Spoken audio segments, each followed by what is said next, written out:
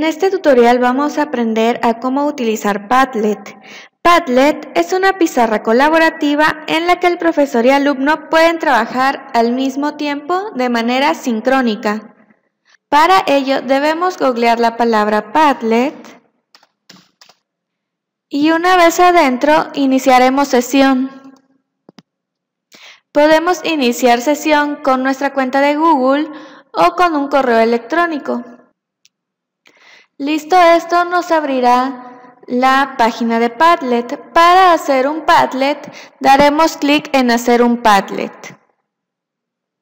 Nos da las diferentes opciones, ya sea realizarlo en un muro donde el fondo es blanco, o podemos realizar mapas, conversaciones, columnas, cronología, tablero, lista o lienzo. Al seleccionar, nos aparecerá la siguiente interfaz. Aquí vamos a empezar a configurar nuestro Padlet. Le pondremos un título, una descripción si así lo deseamos. Podemos elegir un icono el cual nos va a representar durante todo el Padlet. Y nos mostrará la dirección de correo electrónico. Podemos editarla si así lo deseamos. De aspecto visual podemos cambiar el fondo poniéndole colores sólidos, degradados, texturas o formas o alguna foto que deseemos. También podemos subirlo desde nuestro ordenador. Podemos elegir que el tema sea claro o oscuro y la fuente que deseemos. Para publicarlo podemos poner que se muestre el nombre del autor encima de cada publicación. Podemos elegir dónde van a aparecer las publicaciones.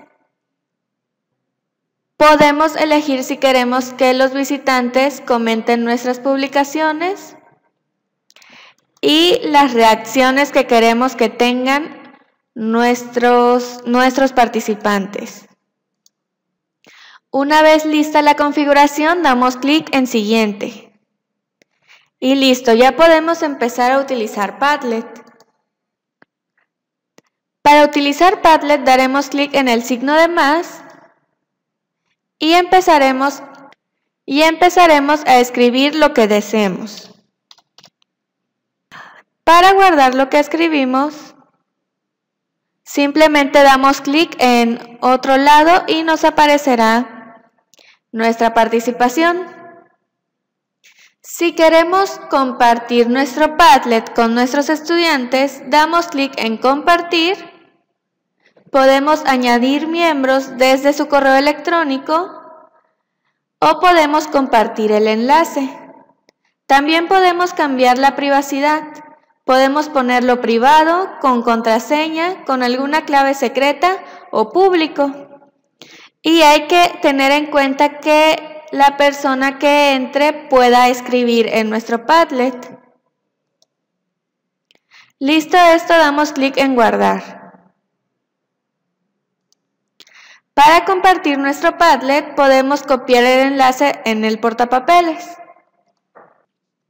Al copiarlo y compartírselo a nuestros estudiantes por medio del enlace,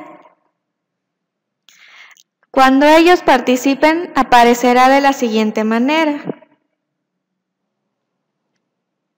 El alumno puede poner su nombre o mostrarse anónimo.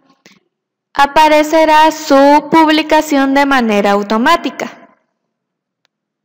Si queremos podemos guardar nuestro Padlet como imagen PDF, como CSV o como una hoja de cálculo de Excel, o en su defecto podemos imprimirlo.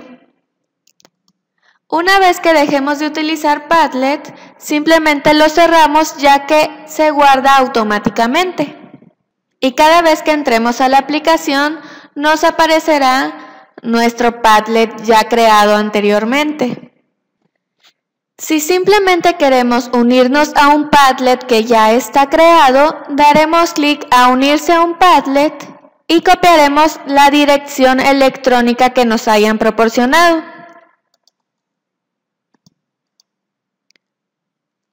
Y nos mandará automáticamente al Padlet de la persona que lo haya creado.